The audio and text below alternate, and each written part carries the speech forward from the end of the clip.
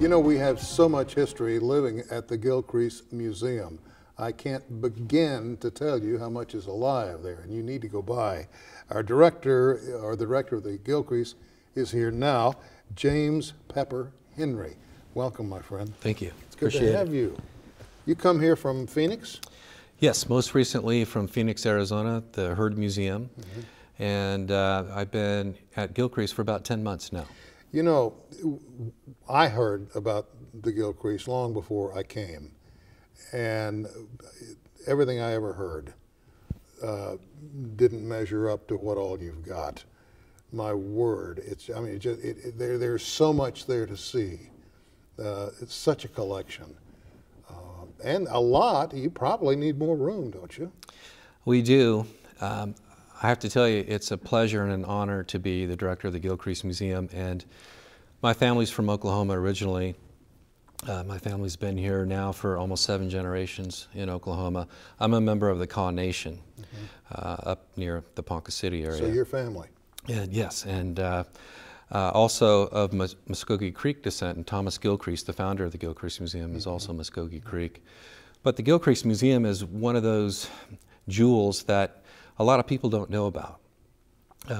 Gilcrease has a great reputation nationally and internationally, but there are a lot of folks in our own area that don't realize what a treasure the Gilcrease Museum is. And so it's our mission to really see that the Gilcrease reaches its true potential. We say the Gilcrease Museum. It's really much more than a museum, isn't it? It is. In 2008, we entered into a partnership with the University of Tulsa to manage the museum. And the university has done a great job in supporting the museum, and in the last several years, since 2008, has provided more than $60 million in funding, including the construction of the new Helmrich Center for American Research. And that facility houses some of the most important documents in our country's history. A lot of folks don't realize that the Gilcrease Museum has one of the only other handwritten signed copies of the Declaration of Independence. We have one of the only other copies of the Articles of Confederation. We have one of only about a dozen copies of the Emancipation Proclamation signed by Abraham Lincoln. That's just a small example of some of the great historical documents that we have at the Gilcrease Museum. You know, we taped an interview with Mr. Jim Halsey in the first segment of this show. Jim is married to Manisa Halsey, who was Manisa Crumbo, who was the daughter of Woody Crumbo, who's obviously a master of the 5 tribes, and is also hanging in the Gilcrease as well, but was a buyer for Tom many years ago. Absolutely. Thomas Gilcrease and Woody Crumbo were good friends. I think Woody Crumbo at one point was an artist in residence at the Gilcrease Museum, and we have quite a collection of his artwork. But Woody Crumbo introduced Thomas Gilcrease to many other artists that are also in the collection. And I'm not sure, but I think Woody Crumbo may have introduced Thomas Gilcrease to Joseph Henry Sharp, who is one of the great American painters. Oh, so much talent. Yeah. We, as folk who live here, don't realize, I think, what all is necessary in terms of support for the museum. It's not just enough to volunteer. You guys, you know, have to reach out. You've got to beat the drum for the dollar, as it were. And I think there's a big meeting tonight with the City Council. There is. The Gilcrease Museum is owned by the City of Tulsa, and it happens to be the most valuable asset that the city owns. And we don't like to put dollar values on things that are invaluable or priceless, but somehow insurance companies can figure out a way to put a value on things. And tell me about it.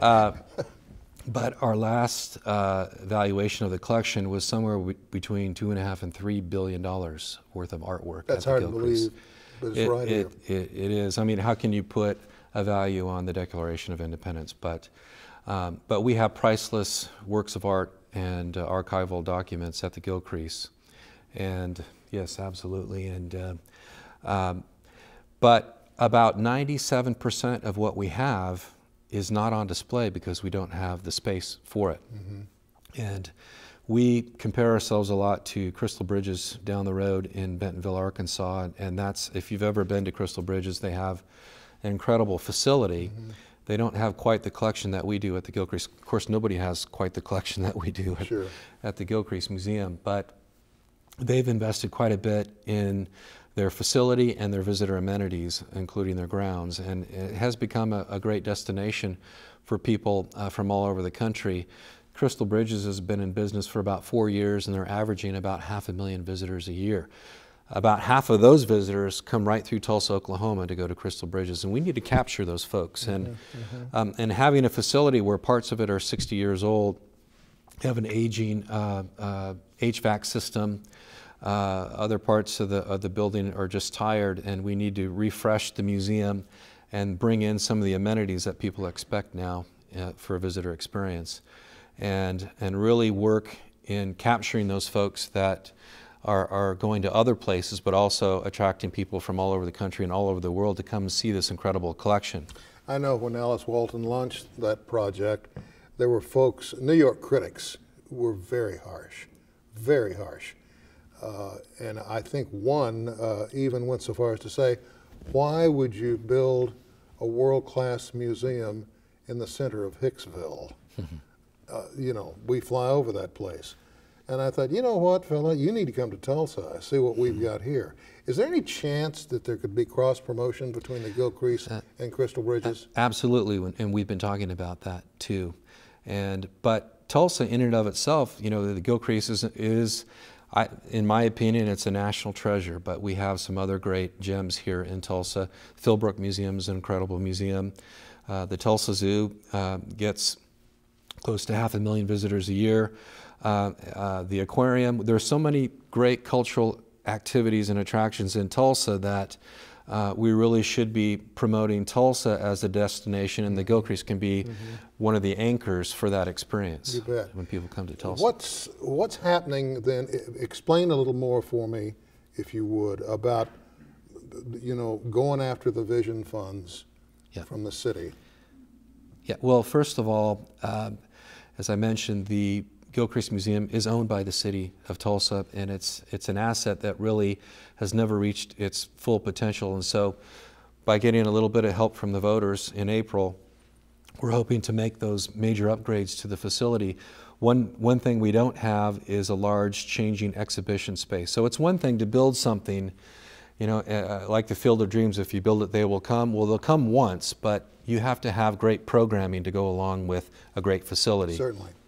And that's our goal, is to not only showcase some of the great works of American art that the Gilcrease has in its collection, but also bring in some of the great traveling exhibits that are traveling around the world. And there isn't any venue in Oklahoma or within our region that has a large enough venue to showcase some of these great traveling shows. And I use a couple examples.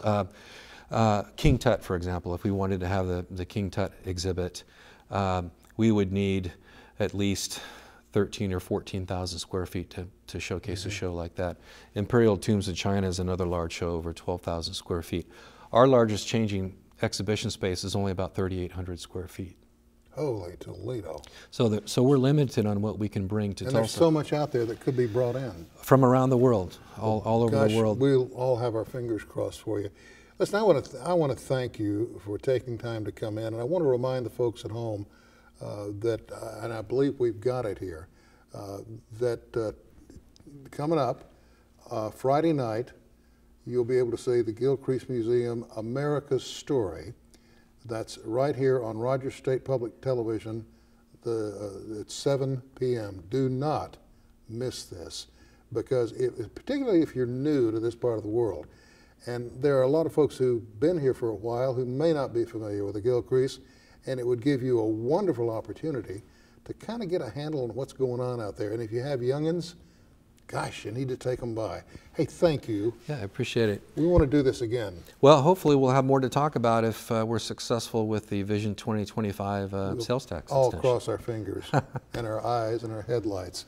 Let's see, that's, want to remind you of that one. Then also we've got coming up the, I believe it's the Hall of Fame documentary we reached agreement with the state television, Rogers State Television reached an agreement with OETA, and you'll be able to see the Oklahoma Hall of Fame presentations, and that'll be Friday night at 8 p.m. So be sure and join us for that. And I think we're about out of time, are we not, young men? I think we are. All right. Thank you, folks, for joining us. We'll see you next time.